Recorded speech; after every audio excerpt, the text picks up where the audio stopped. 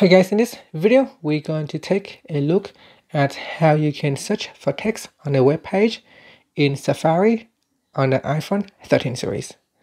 First, let's go back to your home screen by swiping up at the bottom of the screen. And on the home screen, tap on the Safari app. In here, go to the web page that you would like to search for text. Next, you want to tap on the share button at the bottom here. And from the pop-up, tap on Find on Page.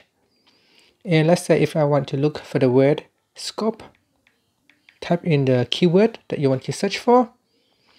And you can write a phrase as well, so you can search for a phrase as well.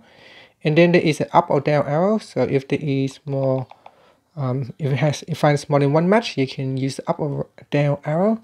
So for example, if I use the word and, you can see there are 117 words. So I can tap on the down key, the next key, to search for the next, to go to the next search result. Or I can go back by tapping on the up arrow or the previous arrow. And that's it. So that is how you can search for text in a web page on the iPhone 13 series. Finally, you can swipe up to go back to the home screen. Thank you for watching this video. Please subscribe to my channel for more videos.